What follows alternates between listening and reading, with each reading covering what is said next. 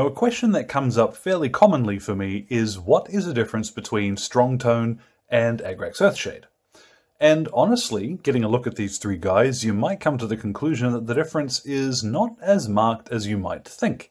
But I'm going to go over a couple of differences in application, and you will see a few little differences as we go through the painting process with these three guys. So, nice quick one today. Let's get started. So I have here 4 individual US infantrymen that I have painted up using the speed painting colors in a previous video. I'll list them in the description just in case you want them, but they're not really too important. And honestly, neither is the the basics of what I've done here. You can see the other fellas lurking back there. What I'm going to do is hit each of these with one of these different shades in turn. And of course, we'll start with Agrax Earthshade. I'll tell you each one as I'm applying them, and then we'll give them all sort of 30 to 40 minutes to dry, come back and get a look at what they look like when they're finished. So first off, let's go with Agrax Earthshade. So straight from the pot, let's start applying this all over the miniature. Now, one of the things I like about Agrax Earthshade is not needing to do any prep work. You know, this comes straight out of the pot. All you need to do is make sure that you are shaking it before you use it. And I mean shake it thoroughly. One of the most common questions about Agrax Earthshade is, how do I get it to stop drying funny? And the short answer, almost invariably, is shake it.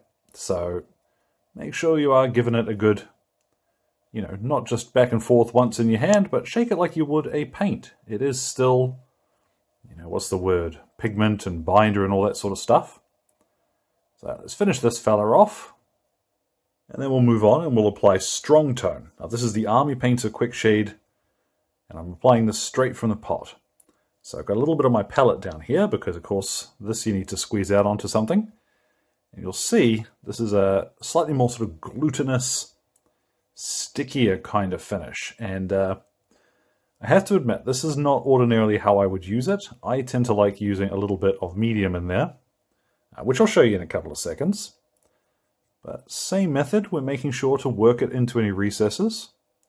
And anywhere that it sort of gloops up a bit too much, you can draw it away with your brush while that's still wet. So here in his arm, his elbow rather, let's just drag that away and apply it somewhere else. So we'll finish this one off too. Now you'll see straight away as this goes on, this is the mix of Strong Tone and the mixing medium. And this has a grayish, almost cloudy kind of finish. This softens out the shading effect, and I think gives a slightly nicer result. This is half and half, mixing medium and Strong Tone. So you will need to mix this up on your palette.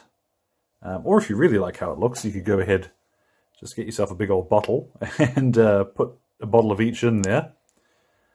But you'll see this goes on in exactly the same way. It does tend to collect fairly similarly to the other Strong Tone. Now finally, as kind of a surprise here, what I've got is Beige Brown liquid. Now I've done a video on this before, but just for the record, this is 4 parts Agrax Earthshade, 4 parts Seraphim Sepia, about 2 parts of, Lahmian Medium, and then a few drops of Drakenhof Nightshade, just for shade in there. Yeah, the recipe's a bit extreme, but it does give you very interesting results. So just to compare against these other sort of, one and done solutions from the pots, let's see what Beige Brown liquid will do once we've put that over the miniature. So once I've finished this fella, we'll give these guys all about that 40 minutes to dry. Then we'll come back and get a look at what they look like sort of straight finished. Because a couple of them do have additional stages that they recommend. And I don't think it would be fair not to include those for a comparison. So let's finish this off, and then through the magic of television, you won't have to wait 40 minutes. So Agrax Earthshade, fairly simple, comes straight out of the pot, gives nice deep shading, and it does alter the color a little. It brings everything down just a bit. So if you're using a very bright primer or base coats, Agrax Earthshade is going to do plenty. Now, side by side, let's get the Strong Tone straight from the pot.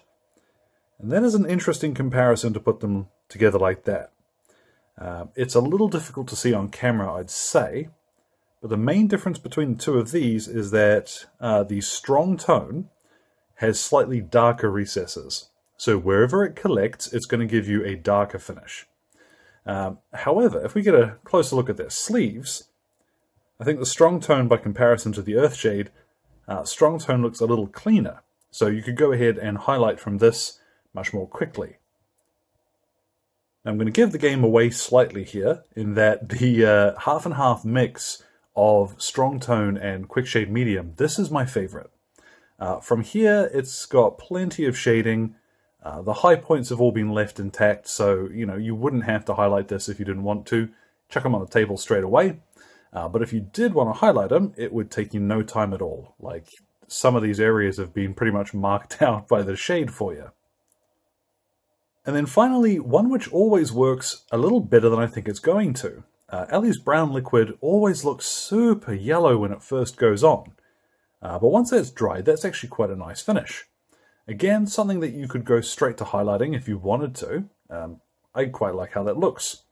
What I do want to do, though, is very quickly grab a matte varnish, and I want to spray these three to show you what the varnished versions will look like. So after varnishing them, I slapped a quick base on so that they would match the rest of my US infantry army.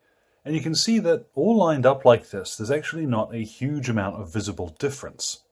The fella on the end here with the Agrax Earthshade, now in person, he is visibly a little bit darker than the other two. And, it surprises me as much as anybody, but if I were to pick a single way to just smash out a huge amount of infantry, I would go for the half and half. So I think I'm going to order myself a couple of pots and mix up a ready batch of half and half, strong tone, and quick shade. This looks really good. All I'd do now would be to highlight their skin, I think, and maybe a little bit of metal on the weapons, but they're finished. So hopefully that does answer those questions of what looks better. I think a large part of it depends on what it is you're actually doing. If you were painting something where you wanted a slightly darker finish overall, then Agrax Earthshade might be your choice. Or if you want something simpler, and you are going to go ahead and varnish it to get rid of that shine, then the quick shade, the strong tone would be the choice. But this fella on the end, the surprise winner out the end, I really think that is a great finish. So as always, any questions or comments, feel free to drop them in the old comments box below. Thank you very much to Exit23 Games for the light and sound equipment, as well as all of the patrons who are keeping me ticking over in paints and glue, including my wonderful producers, Alan Nuttall, Kyrie Crawford, Trainboy, Connor, and Fred. So, thank you very much for your time on it all, and you all enjoy the rest of your day.